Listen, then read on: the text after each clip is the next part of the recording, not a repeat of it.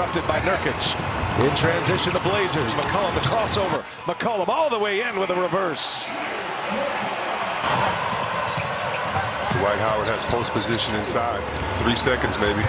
Wanted the ball. They didn't find him, but they get a 3 ball. And now Carmelo Anthony and Dwight Howard come together.